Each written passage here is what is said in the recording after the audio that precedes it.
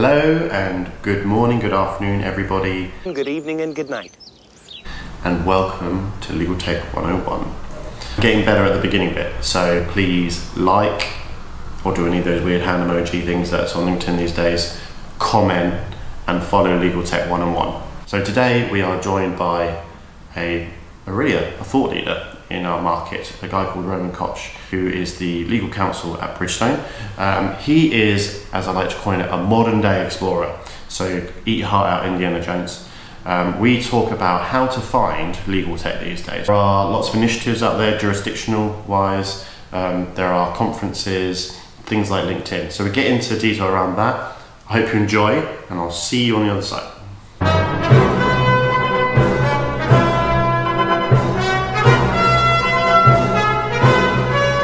If by magic, here we are. Super simple, you know? Sure. So currently I work as a legal counsel in Bridgestone EMEA, and in particular in the East Region Legal Department. But apart from my typically legal work, I'm assigned to a LegalTech project in our company. It's a global project, so we have created multinational project team with our colleagues from the US, from Japan, from Singapore and from Brazil. For about a year, we've been searching the market and trying to implement a contract review software based on AI in our company. So talk to us a little bit about your exploration of legal tech and how you kind of went and found out about this world. It was the most ineffective way you can imagine. So I was doing a Google search, yeah. But very soon I realized that I can spend a lot of time, which will be wasted. So I thought that it must be some kind of smart search to attend different online events, webinars, meetups. Where you can also meet startup companies, because legal tech is not only something what may be provided by the key players on the market, but there's a lot of interesting solutions provided by startup companies. Mm-hmm. So, for example, next week I will be attending such a meetup, which is organized here in Poland, but there will be some interesting solutions also from other countries all over the Europe presented. Yeah, you almost want to meet the person behind the technology itself, you know? So the wizard behind the curtain. Pay no attention to that man behind the curtain. Yes, so I think that it's really so. From my experience.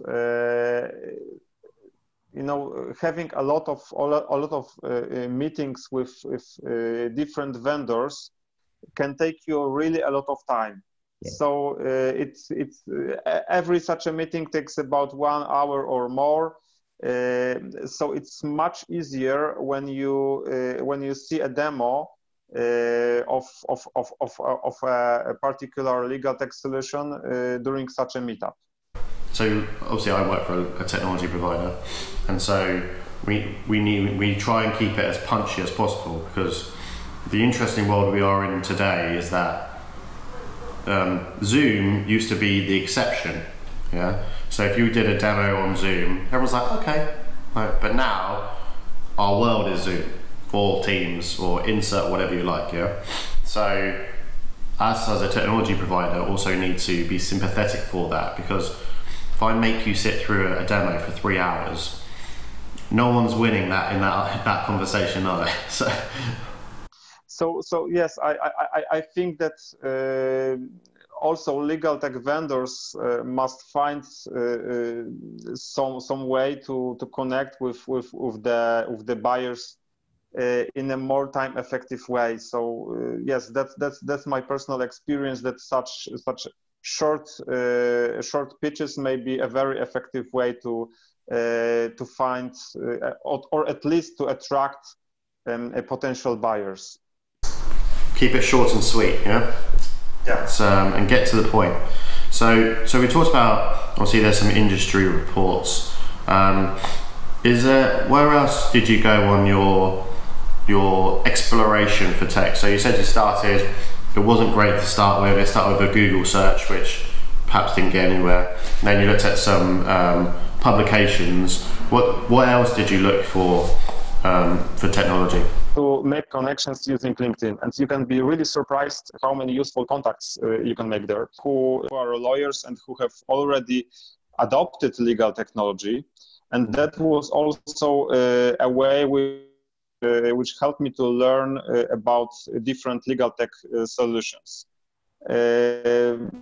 Once you start posting on LinkedIn that you are a corporate lawyer, we all come at you working on a legal tech project, you will receive lots of invitations from different legal tech vendors. And we also have to probably give Clinton Swan a shout out as well, yeah? So he obviously made a page where we can all go and look and learn about technology. And I think that was almost a realization point for me as well about how much technology is out there. And I think that's a good thing and a bad thing, yeah? So there's a lot of variety, great. But if there's too much, then sometimes people won't choose anything because as you said, you could look at contract management systems all day. So it's always finding that balance, which I think is very important in this process. And also it's great to hear that there are also local conferences going on. So for me, I didn't even realise there was a LegalTech community in Poland. So that's great to hear. So is that driven by technology, that initiative, or is it driven by lawyers like yourself?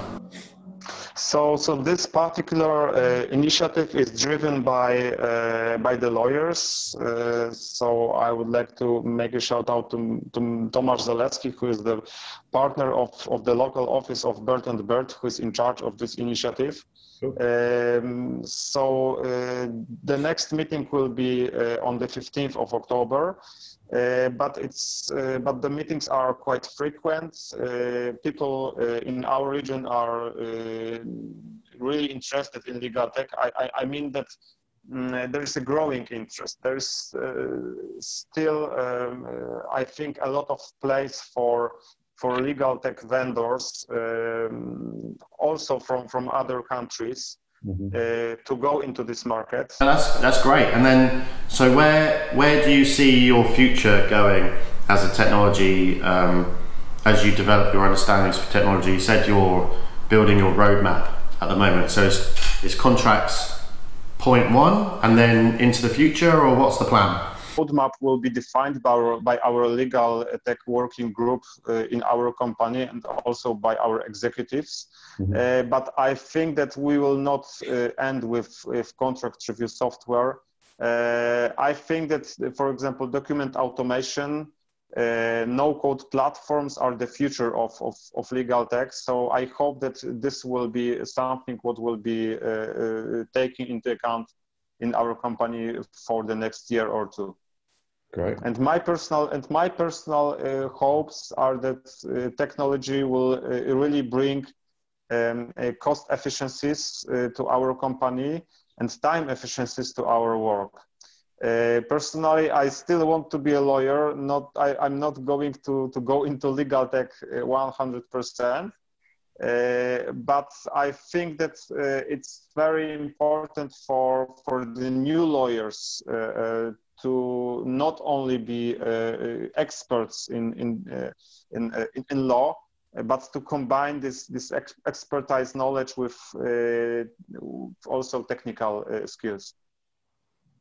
Yeah, it's what I've learned by doing these podcasts is to be a lawyer, you have to be an expert in lots of different things. Yeah, so it'd be great at project management, data, technology, people, and then do your day job. So there's a lot of facets to your job. But Roman, thank you so much for your time. It's been great to talk to you. Thank you very much, Robert, as well. It was a very nice chat. Thanks.